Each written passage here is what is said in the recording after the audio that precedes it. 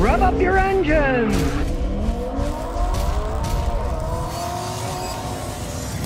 Well, a company in Brazil now has certification to sell ethanol-based aviation fuel. This is the first one in the world that's been certified. It's called Rising. Rising up. Spelled differently, but it sounds the same, right? And I have no idea what it means in Portuguese, which is what they speak in Brazil, of course. They don't speak Spanish. They speak Portuguese. I don't know what rising means in Portuguese. Some of the stuff is outright fraud. They say by 2050, the airline industry is searching to reach net zero emissions by 2050. All right, net zero emissions is a crock of baloney, just like carbon credits. Well, you got carbon credits because you didn't cut the trees down in the forest, so that gives you credit, so now you can melt things and pollute, right? It's all nonsense. Net zero emissions is a meaningless word, right? You're still burning a fuel. It's putting out pollutants. There's no way out of it. And they're just trying to sugarcoat the whole thing by saying, well, it's net zero, which means absolutely nothing. It's like the things that used to say, this is fat-free. These cookies are fat-free. Yeah, okay. So instead of fat, they use carbohydrates and sugar, which when you eat them, turn to fat in your body, right? Calling yourself net zero emissions is a crock of baloney. Who knows? This is 2050, so maybe it's the next, 27 years we're going to be hearing this crap. It doesn't mean anything, but it sounds good at the sound bites when they try it out on people and looks good. Oh, look, we're net zero emissions. It's nonsense. If you're burning fuel, you're polluting stuff. And try to sugarcoat it all you want. It is not net zero. I just can't believe the crap that comes out. People fall for this stuff. Be Free says, I have noisy downshifting. I just bought a 99 F-150. It runs quiet and smooth. You can hardly feel the tranny shift. But if you're in cruise control and it's climbing a slope and it kicks down to a lower gear, it clunks and goes in hard. When I'm not going fast, it shifts smoothly. What could be wrong? There's only one of two things that can do it. The U-joints on the drive shaft, right? If they're worn, it'll clunk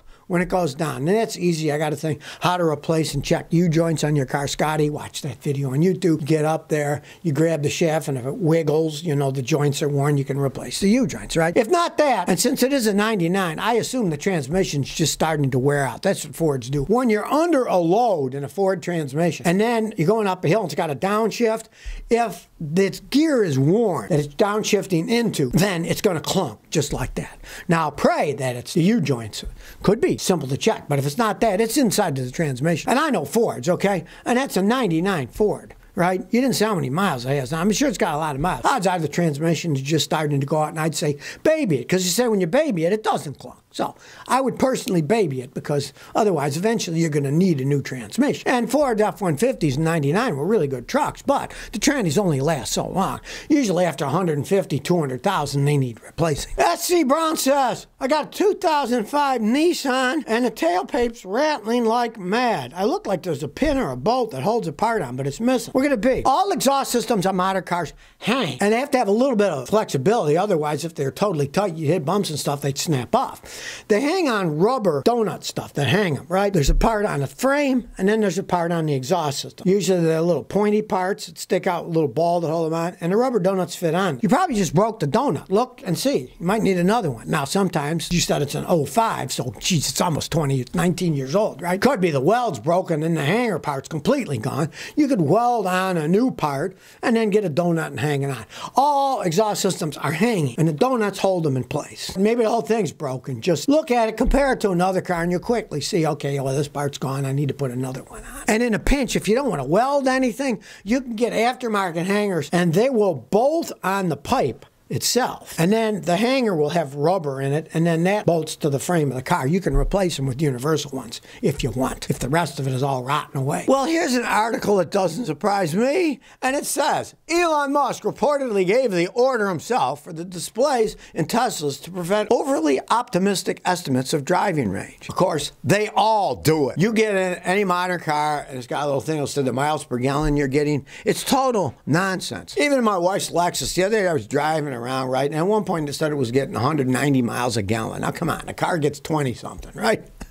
But, well, I was gliding, you know. Don't ever believe the crap that's on the cars. They're selling you a car, you know, they want to make it look better than it actually is. Now, as the story goes, Elon Musk gave the Tesla workers an order to present overly optimistic driving ranges for the electric car. And this is a report from Rutgers. That's a pretty big news organization. This is just some clown who doesn't like him saying, oh, look, he's making this stuff up. They would get sued if they didn't have something backing them up. And talking about the range, I laughed my butt off because the other day, Tesla cut its price of some of their Model S's and Model Y's by $10,000. You think, how can he cut the price by $10,000? Well, he was putting smaller, cheaper batteries in them.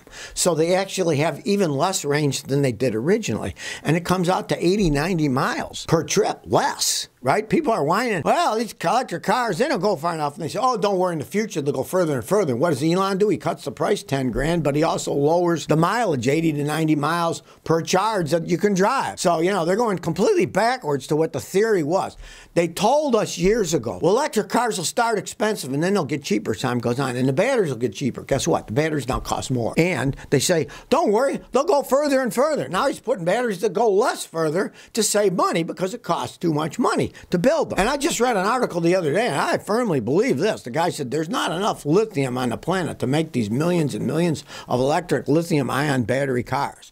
There just isn't. And so what'll happen is when they do start running out, that'll be the end of lithium-ion batteries as we know them. They won't be able to manufacture them because they will not have the raw materials, right? The fact that now he's already putting cheaper, smaller batteries in because obviously the prices of these fancy batteries, unlike what they said, you know, 5 years ago, don't worry, they'll be cheaper in the future. They're actually much more expensive than they were. That he's putting smaller batteries, lower range, which is exactly the opposite of what people want, right? So here we go again, Elon Musk with crazy nonsense going on, and he'll do anything to sell the cars, even go against the thing of, well, we're going to be cheaper and we're going to go further. And then the only way he could go cheaper was to go less further, and that's not what people want. They want them to go farther and be cheaper. Well, I guess you can't have your cake and eat it too with electric cars, so why even buy them in the first place? Okay, the GMC electric vehicle's out, the Hummer electric vehicle, and man, it's a gas hog, just like the original Hummer. Now, not a gas hog, but an electric hog. Here's what it's rated at. 50 miles per gallon electric, right? And it's not like 50 miles a gallon gasoline. It's another fantasy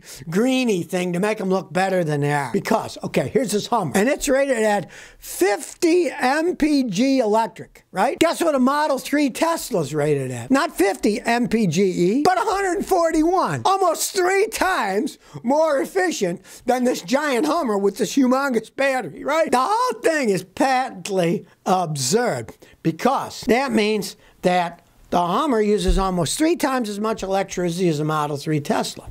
And they've shown that at today's prices, if you charge at a supercharger when you're traveling around the country, it's now more expensive to charge it up with electricity than it is to use gasoline for a Model 3, right? If you got a Hummer that uses 3 times as much electricity just about, that means it's 3 times more expensive.